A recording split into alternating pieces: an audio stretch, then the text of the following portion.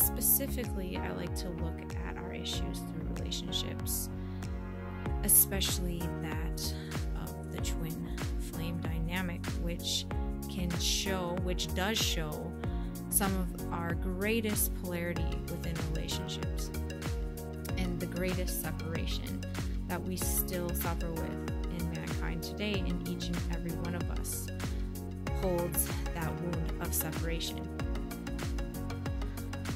Are you sick and tired of feeling so separate? Not just from your twin flame, but from your own divine being? If you are, please take a listen. My readings are probably different than most others. I would call myself a common sense reader. I've been through this twin flame journey for almost 3 years now, which I believe it starts right when in birth, and you just don't know it until you have your awakening. So really, my whole life I've been on a twin flame journey. So in order for us to grow, we have to look at our own shit. And that's what my readings go towards. It will talk about your person, but mostly it's going to talk about you and what you can do to stop the crazy chasing, the crazy running, the craziness that really goes along with having a twin flame connection. So if you're at all interested, please keep listening. Please subscribe to my channel, like it, share it with others who may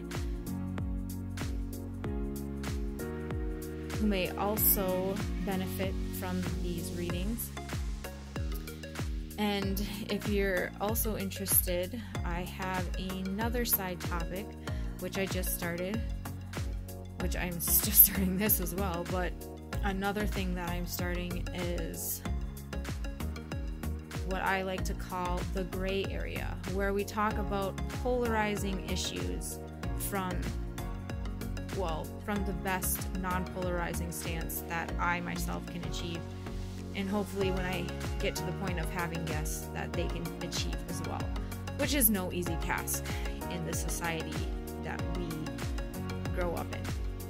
So if you've listened this far, please enjoy the reading, and if you, like I said, if you like it, please subscribe and like and share. If not, you are entitled to your opinion and you can dislike it as well. I will take that into account, and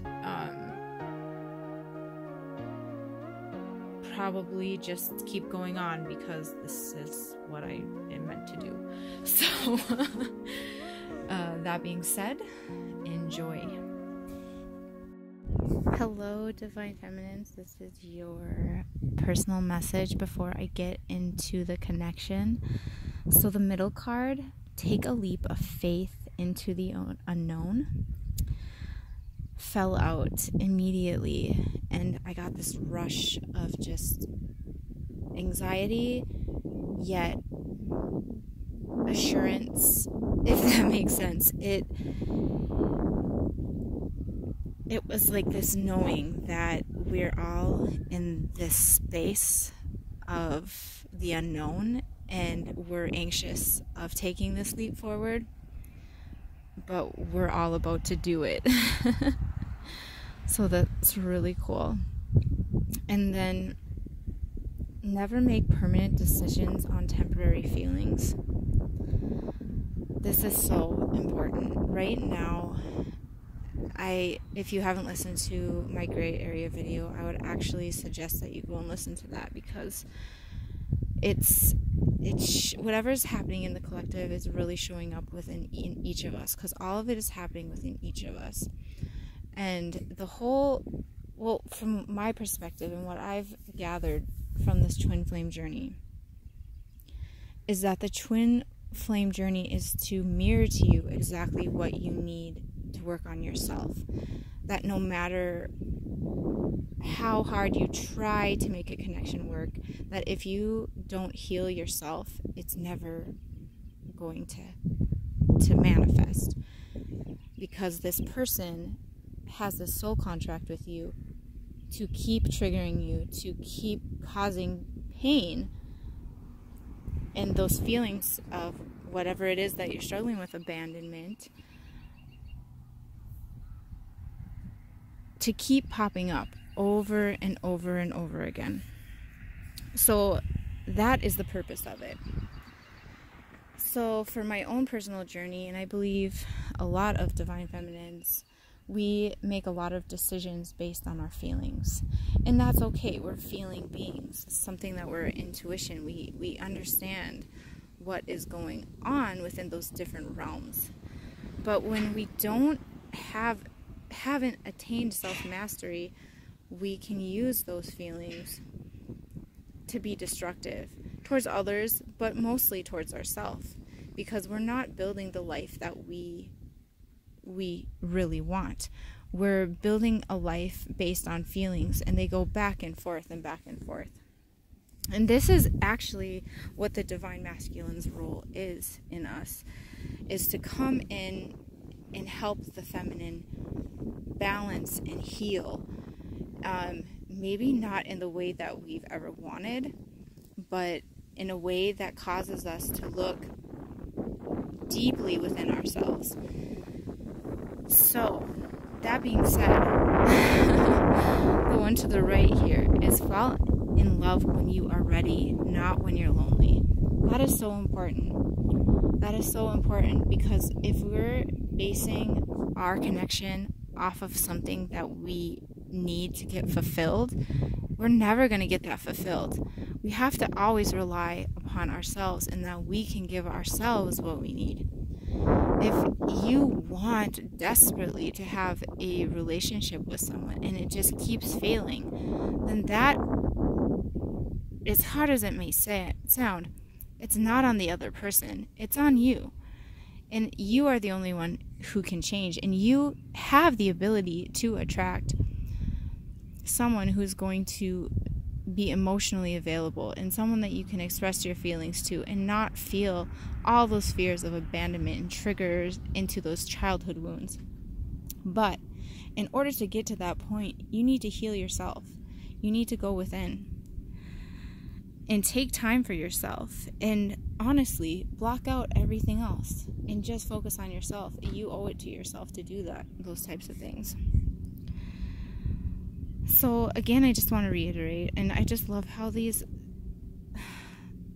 cards fell out, like with the black and the white, and how it just all matches. We're all taking a leap of faith into self-mastery, into this new ability to be who we are as divine feminines. This is scary stuff because we've never done it. But just because it's scary doesn't mean that it's not going to be absolutely amazing. So I just want to encourage you, as you feel those feelings of anxiety and stress, that like, oh, I can't do this, I can't be that lioness that I know that I am. It's like, no, yes you can, but find your way into what that is and what that means and what that looks like. And just be gentle with yourself, be easy on yourself, and take that leap of faith into those passions, and just let those thoughts take you over rather than the fear. Okay, on to the connection. Okay, so this is so on point. I couldn't believe it as these cards fell out. Every time it happens, I'm like, okay. But anyway, this is the connection. So we have the Wheel of Fortune clarified by the King of Cups, the Hermit clarified by the Seven of Cups, Death in reverse clarified by the Hangman in reverse, and then we have the Eight of Cups clarified by the Knight of Cups. So I'll start at the beginning. So as I talked in my last video about the connection, there's a realization that this is destiny, the World of Fortune. This is a karmic connection. Lots of life lessons are learned within the Wheel of Fortune, and he realizes that you are his destiny, if that makes sense. Because here with the King of Cups, this is who he knows he wants to be, and who he knows that like you deserve.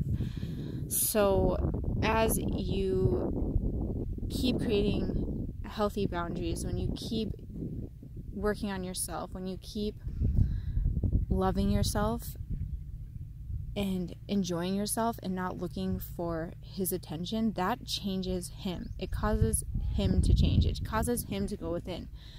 Just in my own personal experience, when he does come forward, which he always will, I know that with a twin flame connection, there's always like that need to come forward and to see, like, test out the waters.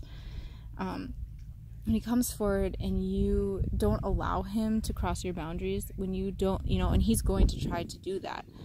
That's what his job is. He's trying to mirror to you exactly what you need to heal. So when you know your worth and you stand in who you are, that's going to reflect back to him that he needs to change. It's going to trigger him. So we'll just go right into the Hermit. That's what's going on, because right now the Hermit, clarified by the Seven of Cups, that's completely understandable. He's looking at himself. He needs to go into a hermit mode, because all of the delusions, that's what the Seven of Cups signifies. It's like a delusional type of behavior where it's like, oh, I think everything is perfect, and we have all these things and everything's just going to go perfect. And that's kind of where that connection was, where it's like you both were in that connection where it's like an illusionary. It just feels so good, like we're drawn to each other, but then everything explodes. So that's where he's at right now. He needs to figure out what this connection means, and he knows that it's not that illusionary feeling. So now we have Death in reverse with the Hangman, clarifying as the Hangman in reverse. There's a transformation that needs to happen, but because he's walking away right now so that's what the Eight of Cups signifies too. So that's walking away from the connection, walking away, just knowing that the offer with the Knight of Cups, that's usually an emotional offer, and I talked about in the last reading, he came forward with an emotional offer, but you put in those boundaries, you know your worth, and he has to walk away now, and he has to figure out if he's going to transform. So that's something that he does alone. It's not something that, just like you and I have done so much hard work on our own. That's what the Divine Masculine has to do on his own. He has to come to the point of transformation himself, whether it's through a karmic relationship, whether it's through some sort of addiction and he gets, different type of karmic situations that he has to transform from. So I'm seeing here there's a struggle because the Death and the Hangman is in reverse. It's a struggle because he's kind of hurt. He's, his ego is hurt. His ego is wounded right now because of how you've asserted yourself and your worth. That's something that is really hard for the Divine Masculine, where the material plane is where they really thrive. So I don't know what your Divine Masculine does, but when mine comes forward, it's always with something very tangible. He wants to come off to me as if he's got it all together, financially, all that. He kind of just talks the big game, when really, as a Divine Feminine, that's just not who you are. You're a very deep person. You can see right through that stuff, and because of that, that's his old patterns, where he's trying to win you over by things that have worked in the past with other connections. Now he's seeing that's not going to work. So in order to have this connection that he knows that he wants, he's dreaming about it, he's having all these illusions about it, that it's the perfect match for him and all that. But in order to have that, he now knows that he has to change. But he's walking away from it kind of wounded, and that's okay. In that wounded place, that means he's going to get triggered more, and more things are going to happen, and more growth is going to happen. So I'm just trying to see if there's anything else.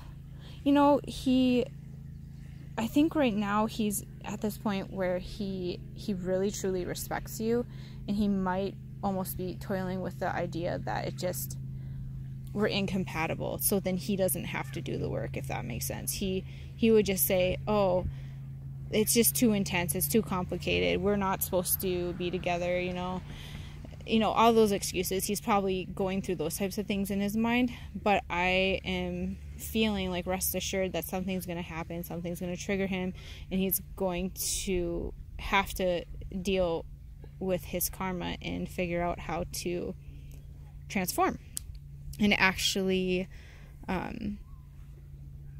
change his own behavior. So that being said, it's just patience, and we can pray for them, we can send them all the loving energy and support, but again, that means that we create our boundaries and we keep doing that, so then they can grow. Okay, I think that is all that I have for today.